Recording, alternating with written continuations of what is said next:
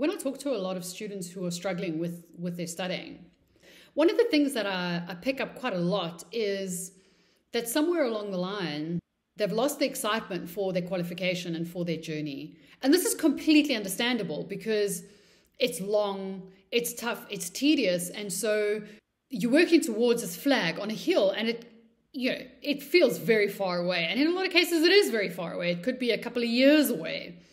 So it's very difficult to maintain a sense of enthusiasm and excitement throughout your entire qualification journey because, oh my goodness, it's long, it's painful, a lot goes wrong.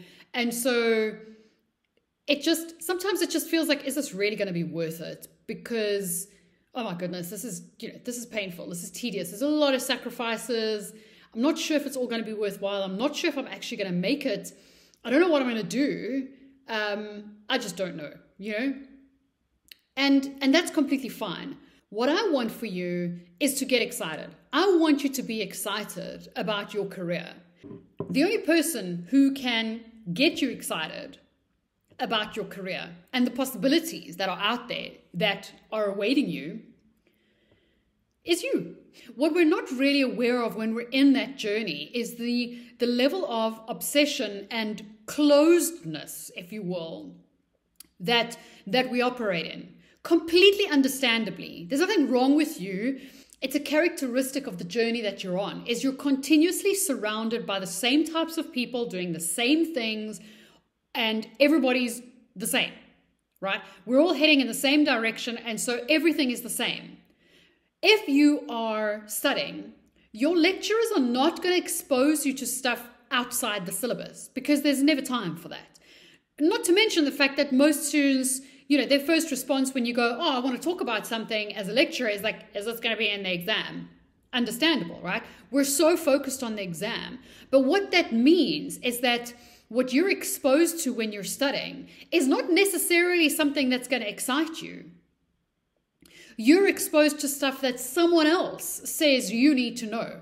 And someone else is giving you the syllabus, the information, the topics you need, the knowledge, and they're telling you this is what you need to know and this is how well you need to know it in order to pass that exam. That's not the same as saying what's really going to excite you about your career. What are you really interested in? I'll be honest with you, nothing in the professional accounting syllabus excites me as a topic. None of that stuff is exciting as far as I'm concerned, personally. And I guess, when I was studying, I can't say I was fascinated by any of it. But that doesn't mean that I'm a bad accountant. That doesn't mean that I don't have a career in accounting or in the field. It doesn't mean I don't have a career. I'm using the knowledge. The knowledge was valuable. It got me where I needed to be. But it was up to me to find what really excited me. And for those of you who know me, you know this, but I thought I was going to be an audit partner until I was exposed to teaching.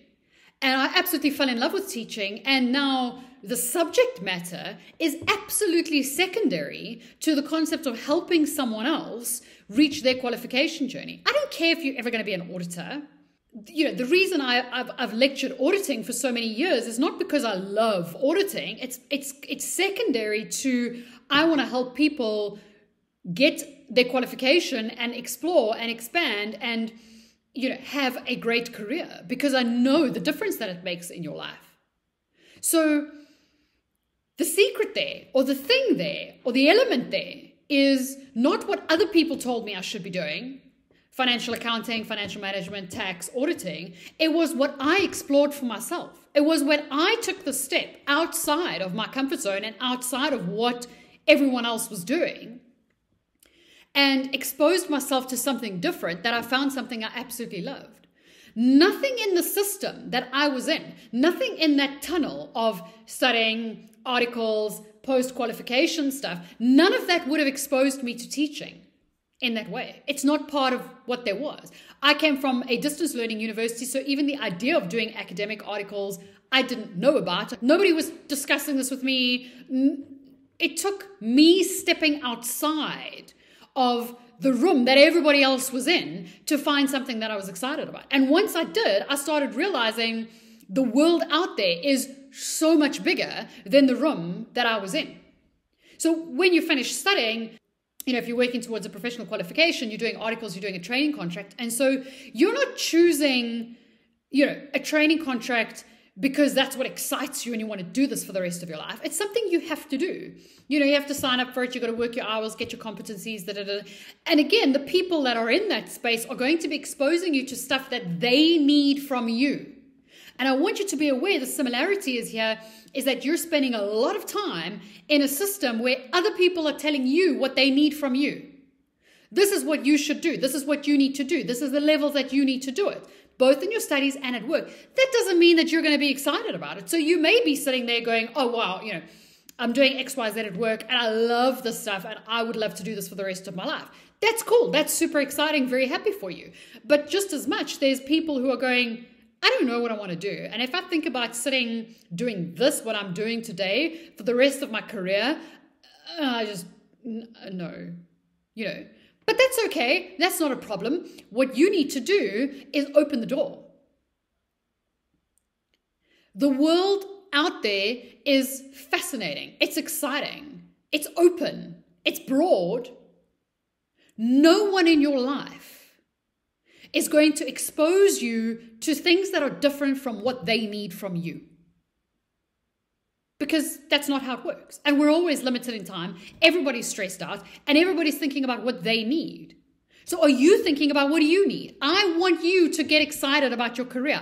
I want you to explore the world outside the door and go like, actually, I want to be an entrepreneur. I want to start a company doing, I don't know, something completely not accounting related, but your accounting knowledge and qualification will help you make a success of it. I don't know. I don't know what your passions are. Maybe you don't. But it's up to you to explore them.